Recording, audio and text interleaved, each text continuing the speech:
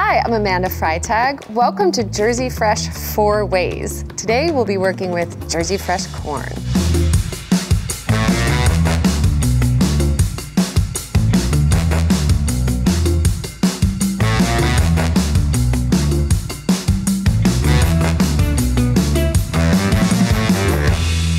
When you have this really delicious, sweet Jersey Fresh corn, this is the perfect time to make a corn chowder.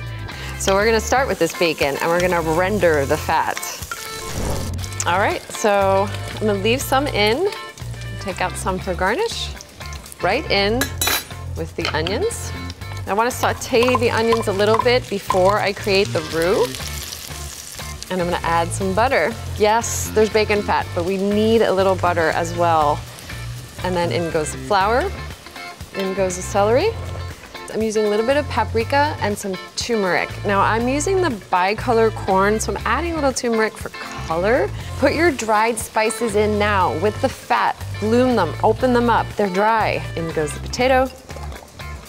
And then our Jersey Fresh corn. And then I'm gonna add in, I'm using vegetable stock. You could make a broth with all those corn cobs.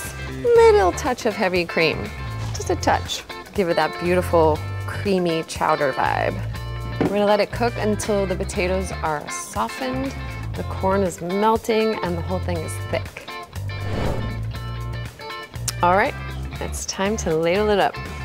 Make sure you get everything in that bowl. I'm gonna put a little bit of scallion and then that crispy bacon. And that's it, Jersey Fresh corn chowder. What's more comforting than that? I've got fun new ways for you to cook your Jersey Fresh corn. To learn more, go to findjerseyfresh.com/Chef Amanda Freitag.